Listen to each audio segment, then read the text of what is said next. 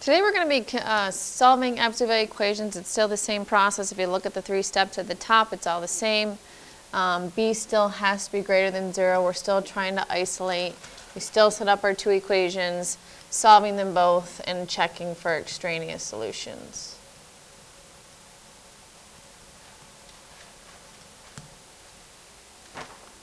What's going to be different is if you look on the right side of each equation, our B value is now going to be algebraic. Okay, but when you get your answer and you plug it in, you still have to make sure that it's a positive number. If it comes out to be negative, then you can go ahead and reject. So in number 1, the absolute value of expression is isolated, so we're going to set up our 2 equations. So 3x plus 6 stays the same for 1, so equals a positive x, and then we negate it for the other, becomes a negative x. In solving both, so I'm going to start by subtracting 3x from each side. 6 equals negative 2x divided by negative 2. We get x equals negative 3. Subtract 3x here. 6 is equal to negative 4x. Divide by negative 4, and x equals reduced. You can leave it negative 4 6, but if you reduce it, it's negative 3 halves.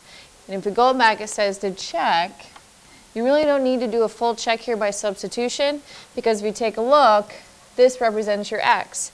If you plug in a negative 3, again, this is absolute value, you're going to get a solution that doesn't check, because absolute value can never be equal to a negative. So you can reject that one.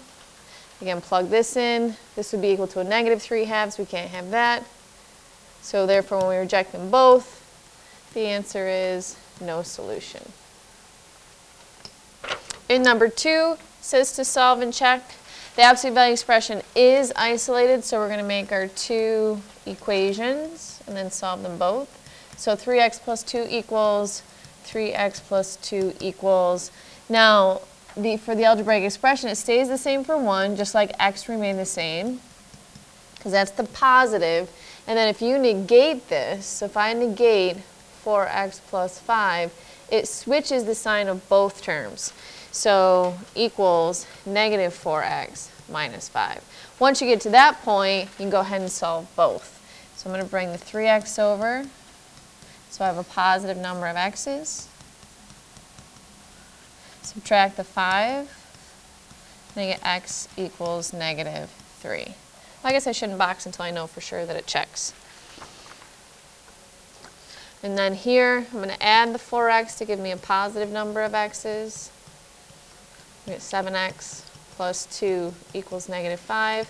Subtract the 2. 7x equals negative 7. Divide by 7, and x equals negative 1. Now to check both of those, I usually set up a t-chart, but since I don't have room, this will be the check for x equals negative 3. So substituting 3 times negative 3 plus 2 is the absolute value of that, equal to 4 times negative 3 plus 5. We do the operations inside first, so negative 9 plus 2 gives us the absolute value of negative 7, which is 7. On the right side, 4 times negative 3 is negative 12, and negative 12 plus 5 is negative 7, which does not check. So reject the negative 3, and let's see if x equals negative 1 works. So is the absolute value of 3 times negative 1 plus 2 equal to 4 times negative 1 plus 5. On this side, we get negative 4 plus 5, which is 1. On this side, we have negative 3 plus 2, which gives us the absolute value of negative 1, which is 1. So that checks, and our only solution, therefore, is x equals negative 1.